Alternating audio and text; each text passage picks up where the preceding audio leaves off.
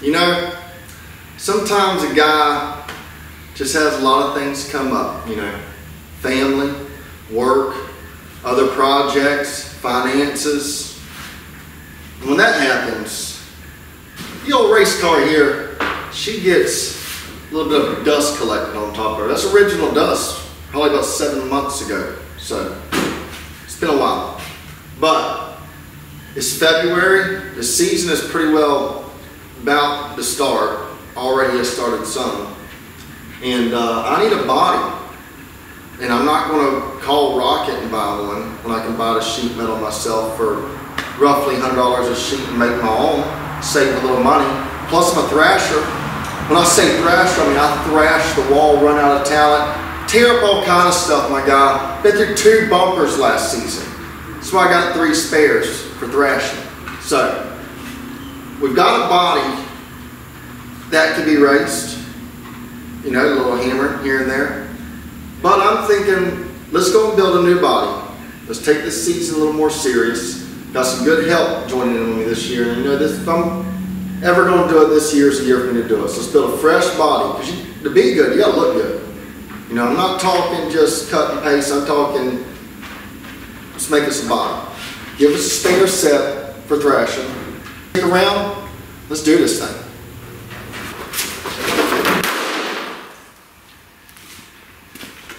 Okay, so I've got some door panels, some rear quarters that are just old ones. Now I've already unbent the top bend. And all I'm going to do here is I'm just going to trace these. Now give or take, I'm going to have to add more material for me to hem it, seam it, etc. Which I'll take off for all that. For right now, I'm just going to trace what I got, add what I need, cut it, cut all our pieces, and then we'll start breaking these bad boys. See how it comes around. Always start off, before you even go to cutting on a sheet of sheet metal, try to get the most out of your material. When I say that, I mean lay all your sheets out and just try to make it where you can get, you know, one door and one rear quarter off each sheet. And that way that leaves you a lot of excess material, future fixes, whatnot, whatever.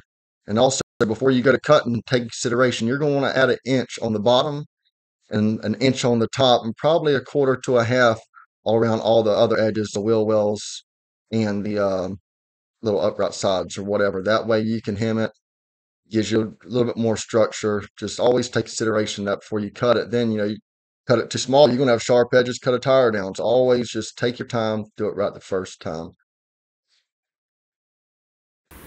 Alright, now that we got our doors and our rear quarters cut, and I've already got it stenciled on them where I'm about to make on my brakes at, we're going to go ahead and do all our seams and hem this thing.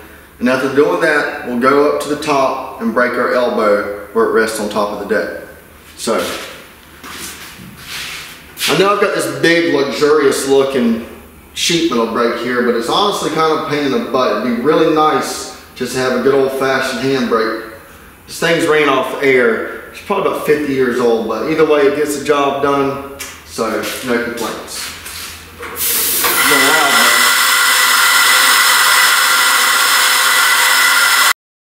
Okay, we're going to go ahead and start off by breaking more or less our structural brakes. We're going to go and seam both sides, top and bottom.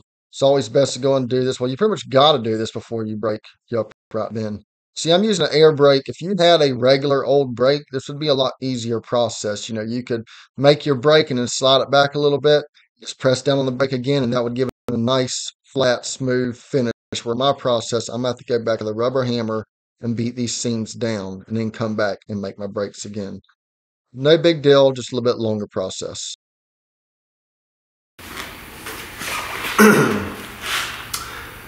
Probably wondering why I'm sitting on the ground, and that reason is because 30 by 40 shop, I just don't see much room for a wooden body table to be taking up space. So that means I got a nice rubber floor mat, like a dog crate or something on the ground here. And it's going to be perfect surface to bend the rest of these seams over and just go and hammer those down with the rubber hammer. Now for my wheel well, got a very special tool. This isn't something you get from Racecar engineering, people. This is as unique and homemade as it gets. And you see this wheel well, you don't want to leave a nice sharp edge. Here, let me get this down where you can actually see what we're dealing with here. Okay.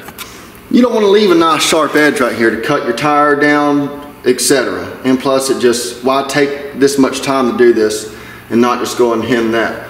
So what I got here is just a piece of 1/4 inch by 2, but it ain't gonna be that wide. And I've taken a porta band and I cut me a little slot in there and I sanded it down so this will just slip right over the sheet metal, however deep you want it, and you can just bend up.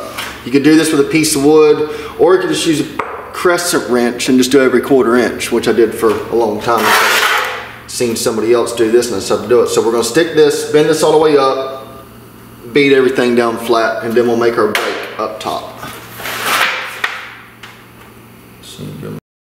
Once again, this is one of those things, if you have the tools, obviously some jobs are just easier. Or if you had a bead roller, you could roll a little bead on this, like an elbow, and then just come back and hammer it down instead of having to use that little tool. But I guess my purpose here is to show there's really no reason to have an excuse why you can't get something done. They've done it for years, the old-fashioned way. Use what you got, get it done. You know, that way it saves you money. It puts money in your pocket, puts money in your racing fund, other projects. So it's a win-win, plus just having pride in your stuff. It just shows everybody that you can do it, get it done. Okay, we got both doors and rear quarters. We got them hemmed. Now we're about to do our top brake. Which with this particular brake, you see it's just a little straight elbow, and I don't want to have a sharp edge. I want to have a nice radius. And you see I'm going to have to do a bunch of little bends. You can see I got 4 marks here to kind of give me a little bit of a radius rather than just a sharp pointy curve. You also see on my seam here, I always like to give myself about 1 inch seam, top and bottom. Bottom, that way you have your angle piece that your skirting goes on. It's just got an extra layer of sheet metal on top as well. Your rivets will go through it, just gives you a little extra layer. And all around seam like this is just going to make the whole panel just that much stronger. The more breaks, the stronger it's going to be. So let's go and break her upright, and then we'll carry on from there. I tell you, this right here is a very time-consuming and aggravating process. If you do have a regular old hand brake, to do this process, all you got to do is pick out what size, what size radius do you want. You want a 1 inch radius, get yourself a piece of 1 inch tubing, either get fancy with it, weld you some tabs on it, put you some, drill and tap some holes in the brake where that thing can bolt on there, just weld it on there. And that way, when you make that brake, it just gives it a nice curve instead of that sharp point. Let's leave that stuff back in the 90s. Let's that nice big radius on it. Okay, got the top of our doors and rear quarters broke. I went ahead and built us a new filler piece for the nose cone. Got that ready to go. And I went in also, I've had these built for a few months, the front quarters. You see how I ended up getting that nice, just smooth radius right there. Not a sharp bend, just smooth radius. The tool I built for this is actually a 1/4 scale Jeep here. I built it just for this right here. I added the door beat and roll bar here. And once you kind of do your brakes in the brake, I just set it on that tube and I'll take a old rubber mallet and I beat the mess out of it till I get the shape I want. Long process, but job gets done. So, let's get that out of our way. Got to build a new T-bar. Ran out of talent. Completely scuttled the left front here. I mean, it's gone. Absolutely. Ruined the T-bar. So I've got everything cut up for that. We're going to get that cut. We'll get our hood filler piece on here, or nose filler, whatever you prefer to call it. And then we'll get our mock-up hood on, and that'll allow us to measure for the top of our rear quarters, that sheet metal. Yes, you could buy these T-bars fairly cheap. I don't know how much they are, but I'm just assuming they are not very expensive. But a 3/4 stick of square tube is pretty flippin' cheap, and you can make multiple T-bars out of it. And you can kind of choose the bend that you want on the right front fender, or just copy your factory one, save yourself some money, learn something new. Or if you already know how to weld and do a little fabricating, why not just go ahead and do it? Like it once again goes back to the pot. Put my hood filler piece on, or nose filler. Honestly, I just took the piece that was on there on the hood that I'd actually purchased that nose for a couple $100 with the bumper, believe it or not. And more or less just made a stencil of it, made a new piece. That we have a fresh piece of sheet metal on there to match the rest of our fresh body, other than our old scratched up deck, which if, lucky, maybe we'll get to that next year. Who knows? See.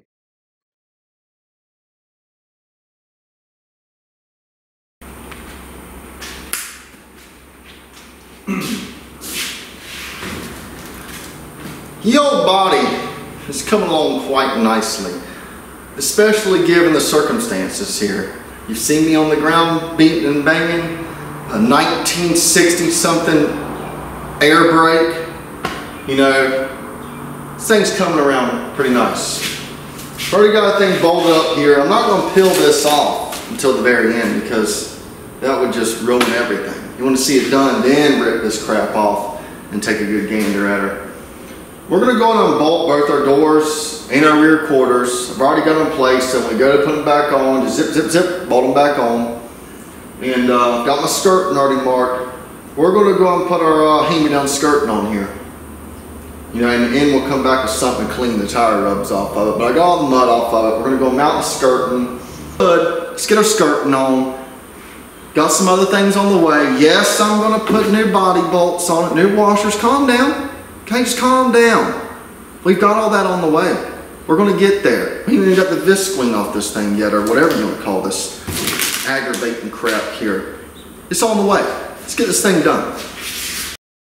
Now, if I hadn't copied a set of doors that were already on my car that I built last year, I would have had to let this body still hang onto the deck, clamp up my pieces, get it the way I want it to be, do it, cut it, trim it. A little bit longer process, but fortunately, it's already just cut and paste. So I know where it needed to be at.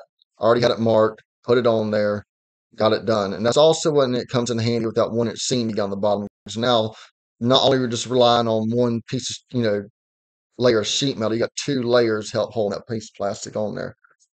Then obviously putting a support piece of angle in there. You can buy these, but I just get a Tractor Supply, buy I think you can buy them like 8-foot sections. They're fairly cheap. Cut it yourself, drill the holes wherever you need them for your hangers, and you're pretty well good to go. Now it comes. This is for my front quarters piece that's that's going to go partly underneath the hood up to the right side and left side of the body. What I got here is just I think it's actually just called like a ductwork sheet metal shrinker. Klein makes it. You can get them off Amazon, eBay. It's a pretty cheap tool, and you just kind of mark wherever you want to start your bend at, and then just clamp them down. Just keep going till you get the shape that you want, and then put a little support piece in there as well. Well, I'll tell you, we're not going to be needing that anymore because we spent a little money here, bought us a brand new white spoiler along with a new white hood cowl there, because this thing right here is looking lean, mean, and clean. Take a good picture, people. It's a matter of time. First race in, I can just about guarantee that's going to be tore up. But we will build another one. So anywho, let's get these pieces installed. I've already got the piano hinge on the spoiler. Built a new T-bar. Hood's obviously built. I've got a bolt top of the carburetor there. All I'm doing there is just so I can mark my center. Once I mark the center, we'll place the top of our filter cover thing, put that booger right on there, make a little stencil, do a little cuttage on that. So anyways, tired of hearing me talk. Let's get back to the show. Let's get this blue stuff off. Let's get this thing done.